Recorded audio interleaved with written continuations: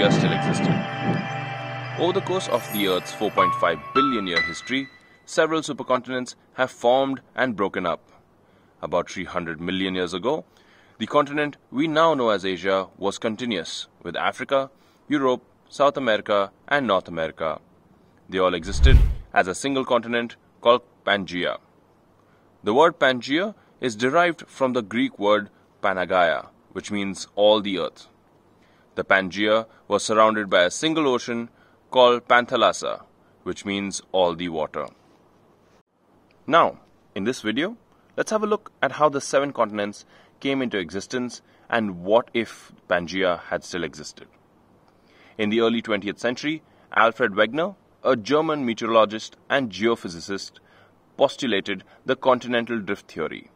He suggested that this Pangea first broke up into 2 large land masses called Angara land and Gondwana land, and later into several large parts. These parts then slowly started drifting away from each other, forming today's world. Now, how did Wegener come up with this theory? He presented some arguments in support of the continental drift theory. Let's have a look at those. The first one was that of the matching of continents. He noticed something curious in the world map. Wegener observed that the continents of South America and Africa looked like they would fit together remarkably well, like a jigsaw. Take away the Atlantic Ocean, and these 2 massive landforms would lock neatly together. Similarly, when matched, Africa, Madagascar, and India's east coast all fit together. Secondly, the geological structure. There is a remarkable similarity in geological structure along the 2 coasts of the Atlantic. The best example is provided by the Appalachian Mountains of North America, which come up right to the coast and continue their trend across the ocean in the old Hercynian Mountains of Southwest Ireland, Wales, and Central Europe. The opposite coasts of Africa and Brazil display even greater resemblance in their structure and rocks. Third, distribution of fossils. Identical species and animals were found on both sides of the marine barrier. For example, Mesosaurus, a freshwater crocodile-like reptile that lived between 286 and 258 million years ago, is found in southern Africa and East South America. The fourth argument is that of paleoclimatic evidence. Coal deposits have been found in both temperate and polar regions. However, coal is formed only in tropical regions. But what if that had never happened? And how different would our life be? What would the Earth be like? If Pangea still existed today, in theory, we could drive from Mumbai to Mexico or Mumbai to Melbourne, since they'd all be part of the same landmass. And there would be a huge environmental change.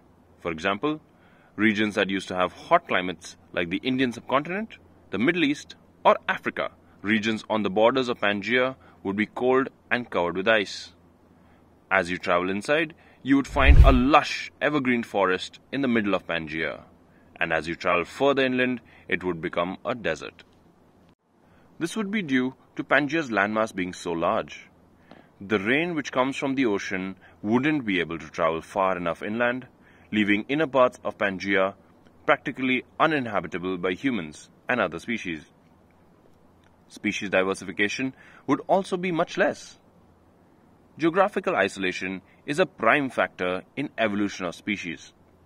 Without the selective pressures, new traits would also stop developing. For example, Madagascar broke off from Gondwana, Pangea's southern half, 160 million years ago. About 9 of the 10 plant and mammal species that have evolved on the island are not found anywhere else on the planet, according to Conservation International. However, the continental drift theory has been heavily disputed. Although it was undeniably convincing and most of Wegener's observations about fossils and rocks were correct, but so much of the theory was based on speculation and inadequate evidence that it provoked a lot of criticism and controversy. The greatest criticism of this theory was the controversial forces that supposedly caused the actual continents to drift. One of them was gravitational force of Sun and Moon. But according to experts, had the gravitational force of the moon or sun was so strong to cause the landmass to break, then it would have stopped the rotations of the Earth and made it stationary. Another reason of drifting was the rotation of Earth. But in order to cause a drift in landmass, the rotations required should be at such a high speed that would have thrown the atmosphere and everything else in outer space away from the Earth's gravitational pull. The theory also couldn't provide any answer to why this drift happened mostly northward and westward. And lastly, the theory did not explain the formation of oceanic ridges and island arcs. Although it would be unfair to say that the continental drift theory was entirely ineffectual. Decades later, in the 1960s, technologies adapted from warfare made it possible to more thoroughly study Earth. Technologies that helped build seismometers and magnetometers. With seismometers, researchers discovered that earthquakes tended to occur in specific places rather than equally all over Earth. And scientists studying the seafloor with magnetometers found evidence of surprising magnetic variations near undersea ridges. Alternating stripes of rocks recorded a flip-flopping of Earth's magnetic field. Together, these observations helped formulate a new theory proposed by researchers who built on Wegener's original idea of continental drift, the theory of plate tectonics. According to this theory, the Earth's crust is broken into roughly 20 sections called tectonic plates on which the continents ride. Because tectonic plates move very slowly, only a few centimeters per year on average, it takes a long time to observe changes. Scientists have found that the planet's continents will likely again be joined together in about 250 million years.